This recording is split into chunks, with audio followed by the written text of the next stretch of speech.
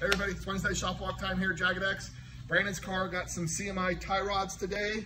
We're still waiting on paint. I think it'll be done today, and we'll pick it up tomorrow for this car. Powder coat samples came across today. We're really happy with those. We're going to start going with the full powder coat on that.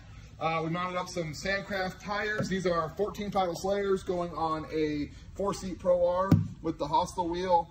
Cool thing about this Hostile wheel is it is one of the lightest, if not the lightest wheel on the market. I think this front wheel weighs 12 pounds, so super lightweight. Speaking of badass wheels, got a Price Design wheel in today, also for a Pro R. This is a rear, front is obviously a little narrower offset. Super cool contrast cut, goes with any color combo. This set is available. If you're interested, hit me up in the DMs. Got Chad's car in today. You guys have seen this car. It's in for a little bit of maintenance, oil change, and some other stuff, getting ready for Thanksgiving with his family.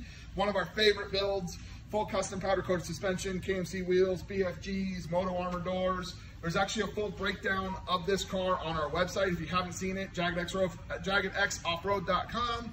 Builds and breakdowns. Check it out. It lists everything we did to it. Has links to everything on our website. Again, one of our favorite cars.